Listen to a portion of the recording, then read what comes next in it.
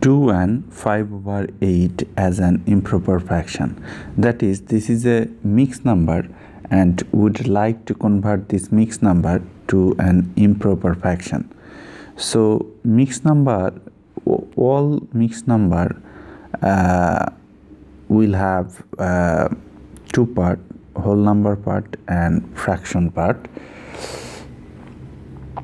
So to convert this mixed number to improper fraction, I have to multiply the whole number by the denominator of the fraction, here 8.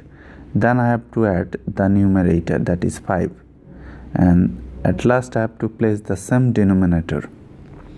So look, we are getting here 2 times 8, that gives me 16 plus 5 divided by 8. So we are getting here this. We are getting here 21 divided by 8, right? Look here, 21 is greater than 8, and this is the answer.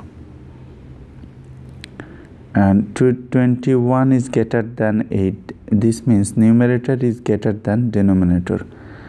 So this is an improper fraction. We know that in improper fraction, numerator is greater than denominator. So thank you for viewing this video. Be well.